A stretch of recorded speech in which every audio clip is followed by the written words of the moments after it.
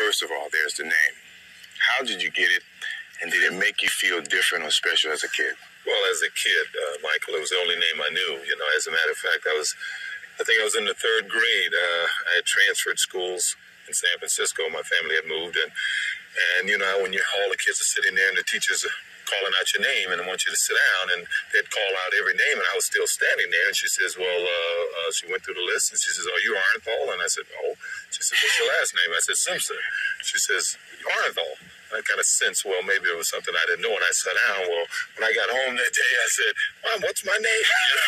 Because all my life they'd call me OJ. You're getting in trouble now and then. Most of the trouble I was involved in had to do with aggression.